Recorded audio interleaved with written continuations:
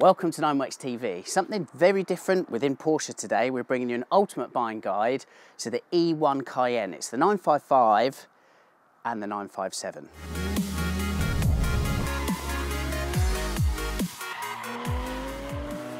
Now the 955 and 957, they're both classified as the E1 Cayenne. The 957 here, which is my own Cayenne as we film, is the facelift. But I thought I'd do a buyer's guide because I've owned this car for just over 18 months now. I've got a lot of love for it and I want to just paint the full picture on what it's like to own one of these, particularly from the perspective of a 911 owner.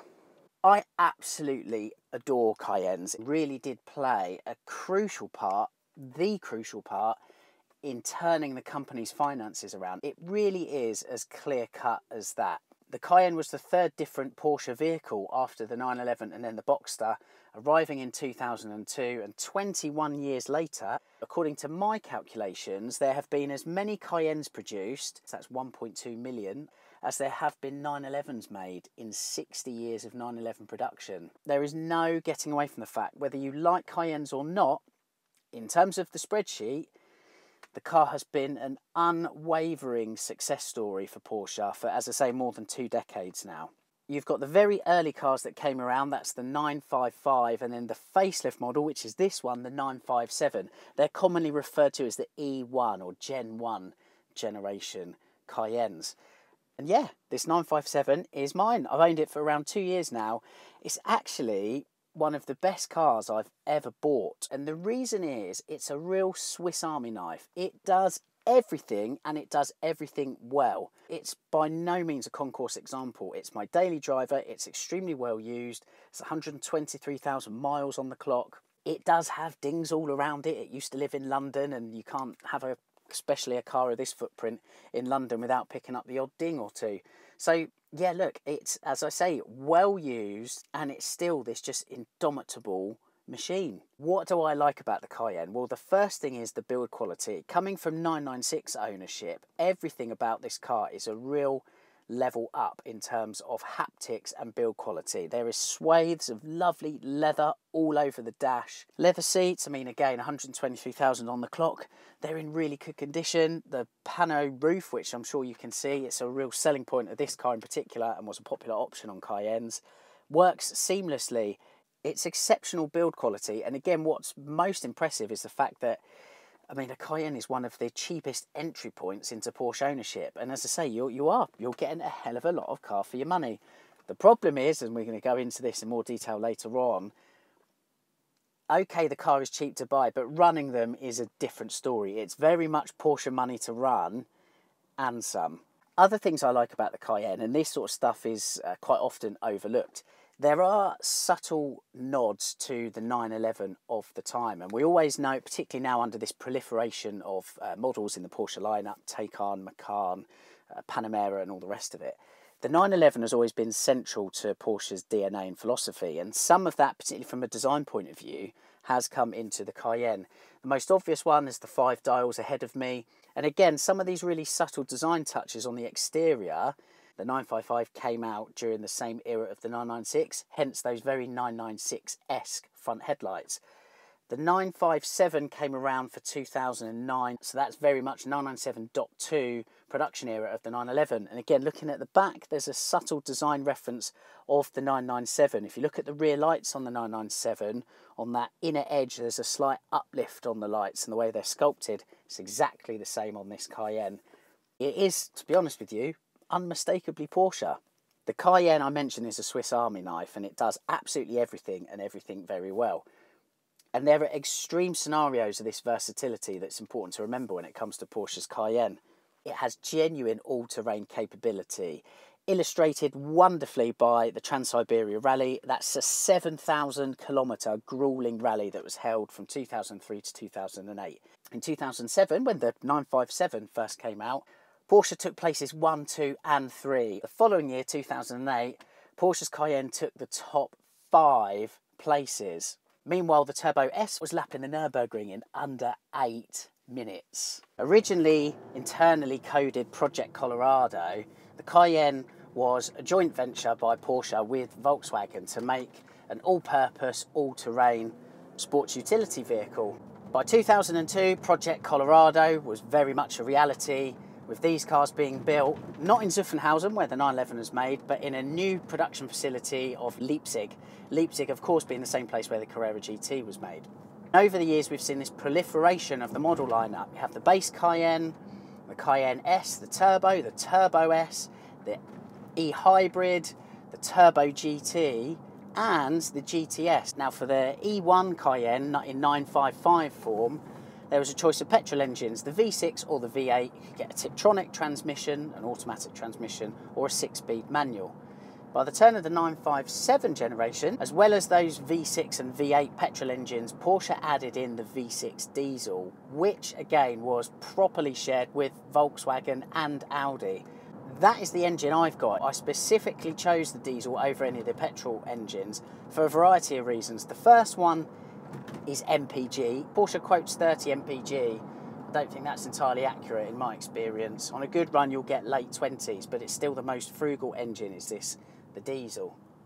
Hundreds of thousands of these engines were made, considered pretty bulletproof, no real problems. With Porsche V6 and V8 petrol engines, they were known to fail. There were numerous cases of engine failure resulting from worn cylinder liners.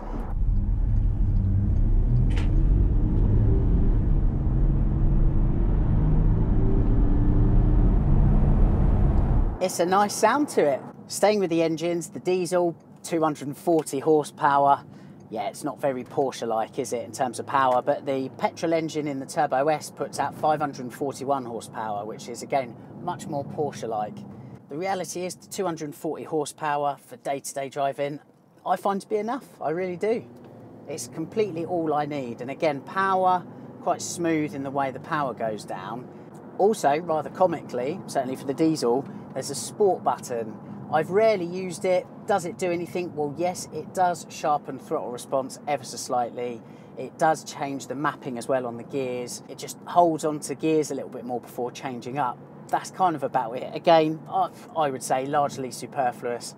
Steering, by the way, and again, this is where a Cayenne really shines through as a proper Porsche. The feel through the wheel, it's got to be leading in its sector.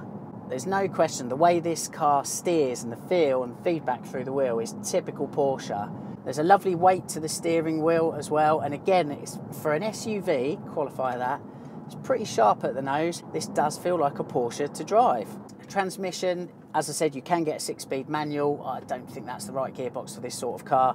Otherwise, the common option is the 6-speed Tiptronic S automatic gearbox, which, whether twinned with a petrol or diesel engine, is pretty bulletproof. You can knock the shifter left though, and then you've got manual override, and you can change gear via these rocker switches on the steering wheel column.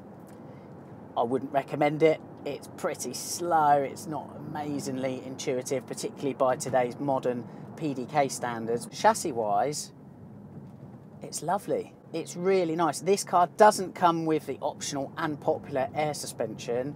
I view it, particularly on a car that at this stage is 14 years old, it's just one more thing to go wrong. Is the car found wanting or lacking without it? Absolutely not.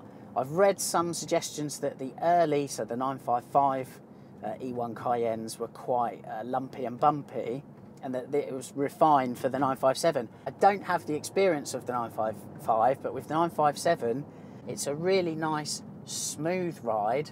In terms of the layout, so obviously it's a four-wheel drive. It's got PTM, Porsche Traction Management. It is permanently all-wheel drive. The torque split in its most basic setting here tends to be 38% to the front, 62% to the rear. But, crucially, that torque split is 100% variable. The outcome of that is this car always has so much grip. It is unbelievable, regardless of the conditions, regardless of the terrains. And in my stewardship, this car has been driven in a plethora of different scenarios, terrains, conditions, temperatures.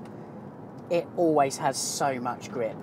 I've mentioned PTM. Central to that is the cardan shaft. It's the prop shaft, basically. It does have a reputation, I'm afraid. They do fail. This one did. Mine was a few £100. If you're looking to buy one of these and you're taking the car out for a test drive, listen for any knocking coming from the back of the car, particularly when you put your foot down.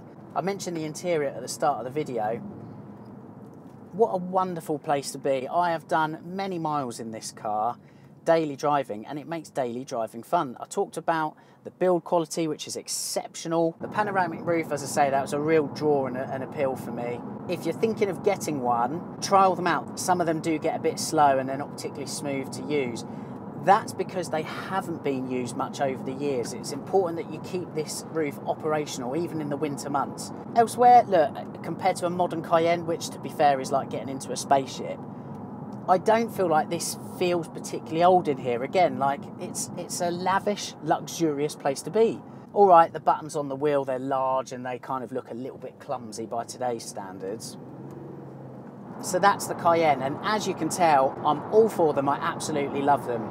There is one big drawback to Cayenne ownership, one big drawback, and it comes down to this: your wallet, because it needs to be well stocked. There is no getting away from the fact you'll constantly be filling the thing up with fuel.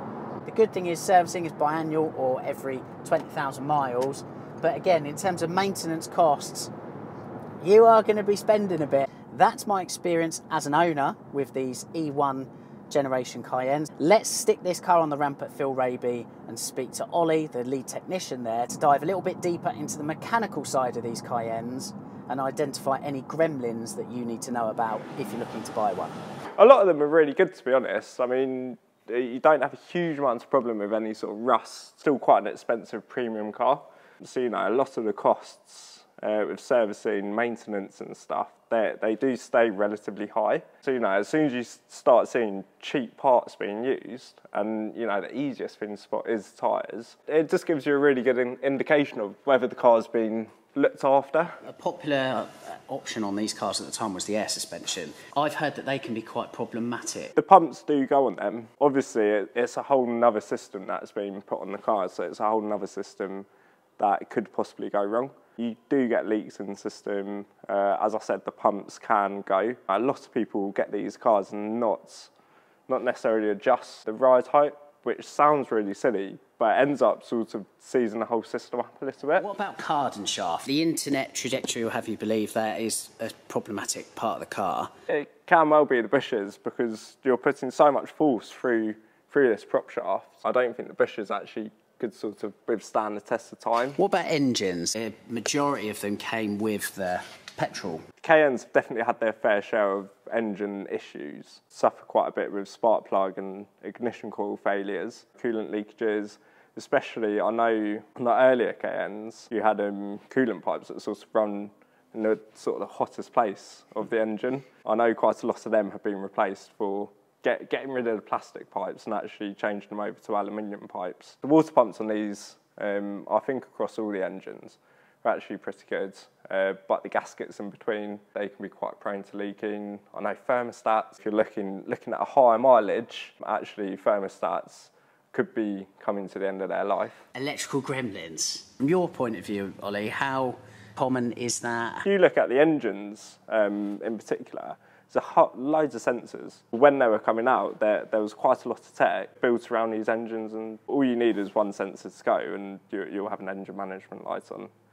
I don't think these are particularly awful, however, they're definitely not brilliant. On the inside of the car, you can end up getting quite a few faults, whether it could be down to heated seats, instrument clusters, they love going wrong. Heater box, a HVAC system. If you've got heat coming out one side but not the other side, you can be pretty sure it's going to be one of your little stepper motors, which are an absolute pain to get to. So it's stuff like that really, where the technology isn't up to par with some of the cars coming out nowadays, and actually where it is getting slightly old, slightly more used, you can start to see it go wrong. In regards to the whole electric, something as silly as a blocked sunroof drain can cause huge amounts of problems once it starts sort of getting into rear body control modules and stuff. Now I know what you're thinking, it's an all-terrain vehicle, why hasn't he taken it off-road yet? Well, the answer is simple. The car is actually sold. After 2 years of outstanding ownership, I've decided to go in a different direction with the cars I own. So this Cayenne is actually sold. The new owner is picking it up in a couple of days' time, and I don't want to take it off-road because I don't want to have to clean it again. because this thing is massive. So that's why I'm not taking it off-road. But we have used it before. Again, you can play around here with differentials, and we have done in the past. That's your full rundown on the E1, 955 and 957 Cayenne. I hope you've enjoyed the video. I hope you've learned a lot from it. Thanks as always for watching. Don't forget to like and subscribe. It means when I drop a video, you get to see it first. And we'll see you in another video soon.